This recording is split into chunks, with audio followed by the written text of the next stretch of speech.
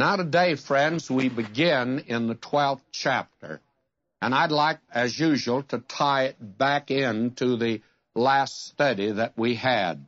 You'll recall that we said that when the law, the book of the law, was found in the temple, and it was read to the people, that it had such a profound effect on this man Josiah. He called the people in and had them make a covenant that they would keep that law. And that law, by the way, is found beginning in the 21st chapter of Exodus and the 22nd and the 23rd chapter, and actually all the way through to the giving of the instructions for building the tabernacle in chapter 25.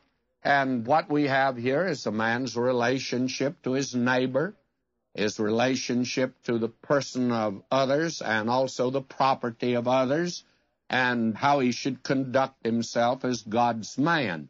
And they took an oath that they would keep it. But the thing that happened was that this revival was largely a surface revival, but it's no question but what the words of Jeremiah had its effect, and there were many that had, in genuine sincerity, turned to the Lord.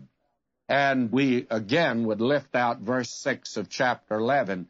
Then the Lord said unto me, proclaim all these words in the cities of Judah and in the streets of Jerusalem, saying, hear ye the words of this covenant, and do them.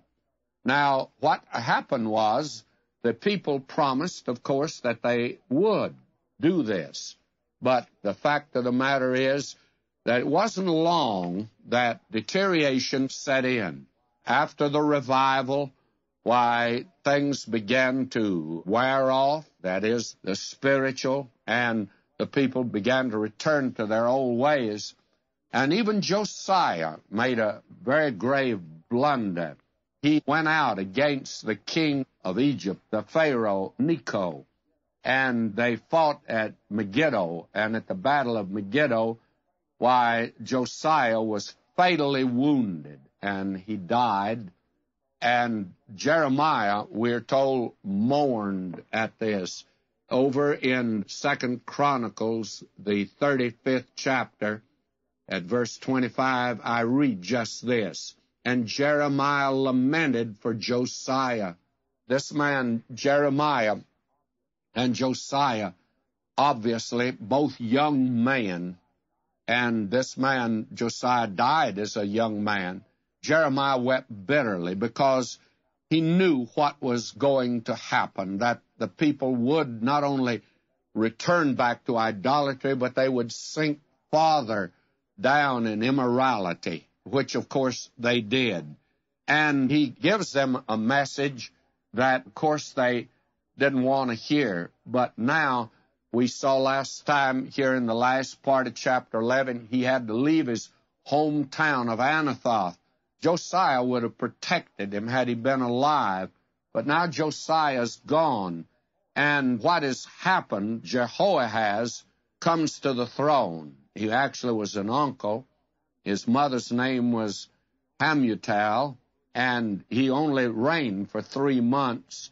But that period, he's given over to total iniquity and evil doing. And then after him, why, Jehoiakim, and Jehoiakim, the son of Josiah, was made king of Judah by Pharaoh Necho, the king of Egypt. And in return for this appointment, Jehoiakim, he taxed the land and he paid tribute to Egypt. And it wouldn't be long until Nebuchadnezzar would defeat the Egyptian king, and Jehoiakim then became the vassal of Babylon for 3 years, after which he rebelled against the king, and that was against the warning of Jeremiah. And Jeremiah also warned against an alliance with Egypt as a false confidence. And the very sad thing was that Jehoiakim would, of course, pay no attention to him, and he became even more corrupt than any before him, so that we're entering now into a very evil period in the life of the nation, and the only light now left is this man Jeremiah. And added to that, after Jeremiah was forced to leave his hometown, and this young king Josiah is slain, and these evil men come to the throne, and conditions get worse, he has what I believe every honest Christian has: doubts come into his mind and in his heart.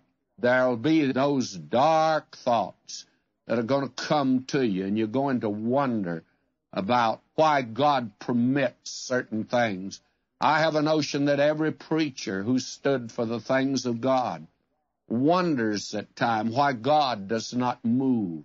There are those moments of doubt, and every pastor, he looks around and sees how his people are suffering, and it's his best people.